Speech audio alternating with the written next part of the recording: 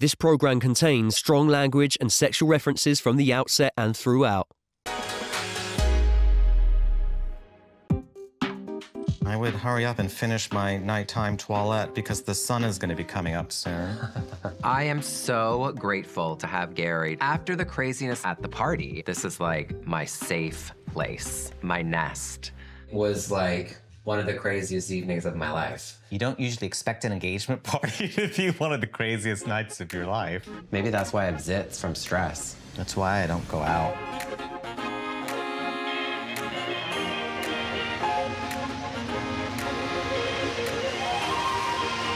James!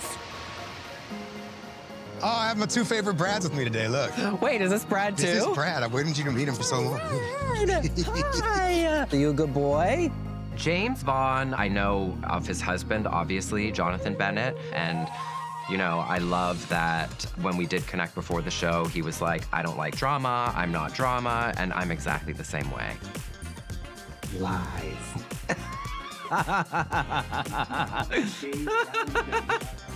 Can I get a little of that too? Hi, Lady Vaughan. Hi, baby, how are you? Good, how are you? You look smashing as always. Likewise. I never use that word for anyone, but you look really smashing. You got your legs out. Oh, I'm always in a hoochie daddy short. I have those like these. Yeah, I can get you the Palm hoochier. Springs ones. Yeah. When I'm in Palm Springs, it's like 5-inch inseam only. Yeah. We could get you up to a 3-er, I think. I'm a fan of Brad Goreski. What? That's some notes you want to take. That gentleman right there, right? I admire so much what he's done. I feel like I'm back to entertainment news hosting and I'm talking to the stars. Can those shoes be in the sand? They look very fancy. These are J.W. Anderson. Like the Marriott? No. Like the designer. It's very different for me. I don't know. It's like I shop at, like, on a good day, TJ Maxx. That's high end. Usually I'm at the Ross. Is this designer too? No. Oh, I would have never known. You think I'm gonna bring my Hermes blanket to the beach? Are you sleepy, baby? Are you sleepy? Look, I got both my Brads on the beach. Y'all the only Brads in my life. Really? Yeah. You don't have any more? I only had one Brad till I met you. Oh. Yeah, shit. The two cutest ones. The two cutest little fluffy furry ones. Both of us have sand on our noses. Yeah, so stupid. Do we both have sandy noses? Hey, can you not put this? So wait, how's married life? You're 6 months in, right? 6 months in. How long are you at?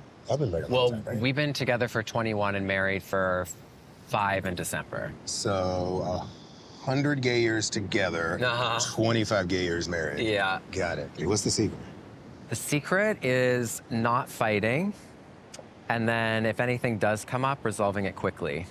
Like I wake up and like my work day is with my husband, unless he's shooting a movie or a TV show, which is quite often these days. So it's a lot of time with my business partner. Yeah, right. On the Zoom, planning things out. Yeah, I don't know, like Gary and I, we do a lot of different things together, but our work is pretty separate. That's something I had to talk to Jonathan about with being in business together. But first, like, I think it got a little ooh, like a little crunchy, because when I'm making decisions, I'm thinking. So my delivery's just really quick, and yeah, we can't do that, and then we just move on, right? And I realized, oh, that comes out a little cold. So I did have to learn to communicate that to him, as far as like, okay, like, I'm not upset, I'm not anything. I realize it comes out that way. Well, it's also just respect for the other person, right? Just like that mainline respect for the person that you're with. Like, could you imagine you and Gary working on this show and you were with him like 12 hours a day on set and then at home? Oh, no, no. I mean, girl, come on. So you crazy? I think Brad's straying now. Yes. Brad, get over here. Into the ocean? Let's not get in the ocean, bud. Come on.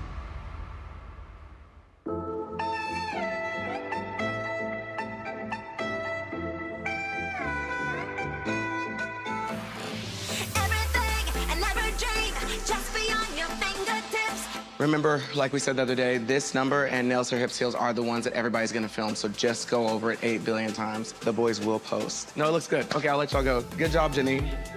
Killing it. Hello.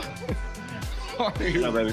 Good to see you. How you doing? I'm good, I'm good. Is this where you usually like perform and do your thing? For this specific trip, we're just like only rehearsing in here. Are you coming? I'm headlining the Pride, like in Palm Springs.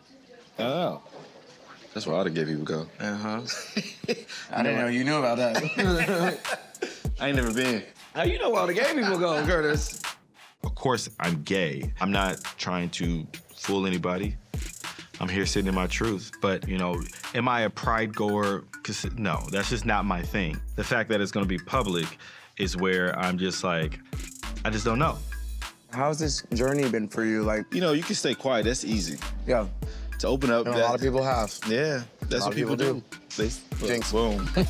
That's the easy way it goes, is being quiet and just worried about you. As you know, you've talked about it. So. Yeah, I don't know if you know a part of my story, but I was on American Idol, and when I was on there, I used to watch your butt. Oh, really? I used to watch your butt. I used to watch you on American Idol. I was a big fan. I ain't just saying that. No, I always thought you were super talented. Thank you. I always thought you were dope. Thank you. When I was on that show, though, I was like so nervous about opening up about who I was. Like when Ryan Seacrest would come talk to me, I would be so nervous about like how I waved, how I spoke, how I laughed, because I was out.